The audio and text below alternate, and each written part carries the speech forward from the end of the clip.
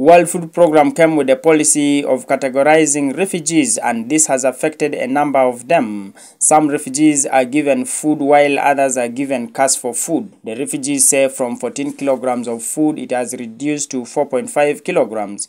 From Lobule refugee settlement in Koboko district, Mambu Kasoli, a Congolese refugee, says due to categorization of refugees in cash for food, some refugees under category 3 are left out without receiving cash, forcing them to self-repatriate. Currently, because of the prioritization, there are some refugees who used to go back, but still because of the war, they are not feed of it. Yes. We have category 1, category 2, and 3. Category 1 gets 28,000 per one person in the household, and second get 14, category 2. Then category 3 cannot get any. It is stayed without getting food the whole month. A mother of 3 children, Anarite Takwa, is a refugee from South Sudan in Rhinocam settlement whose names were removed from the food benefit list, but when she complained, her name was restored under category 2. But because of some orphans that I still have, so I went to the complaint desk and they have to bring me back to level 2. But there are many colleagues that are already in South Sudan. They moved because definitely they know there's nothing they can do. And some of them are in area where you don't have any space for cultivation. There's no any source of earning. You are just at home.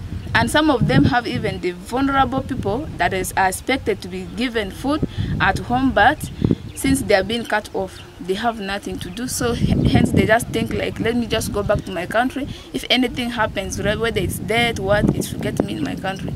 So those are the conditions that force them now these days to go. Per person gets in a month, for the month, 14,000 for the month. That one is not enough.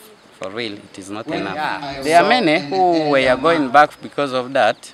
At Eden Zone in Rhinocam refugee settlement, the new arrivals from South Sudan are equally affected with the meager food given to the families.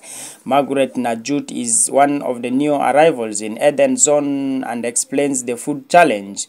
I receive maize, beans, oil, then that is all. Side is 3.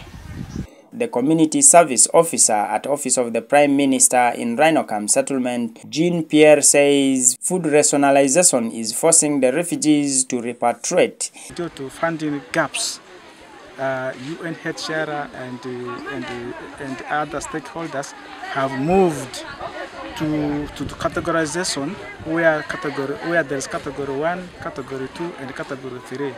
In category 3, you realize that the persons of the concern don't get support in terms of food or cash for food. In the category 2, they get very small money.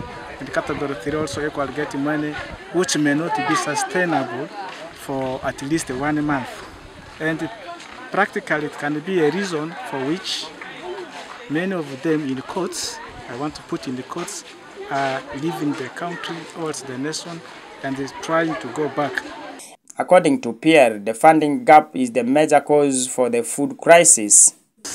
It is not our desire to tell them to go back.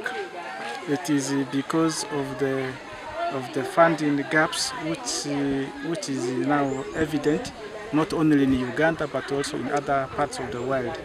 We are aware that the donors have already withdrawn, and not all, of course, they have reduced the funding, and this funding cannot no longer now sustain our persons of the concern with the food and also cash for money as it used to be.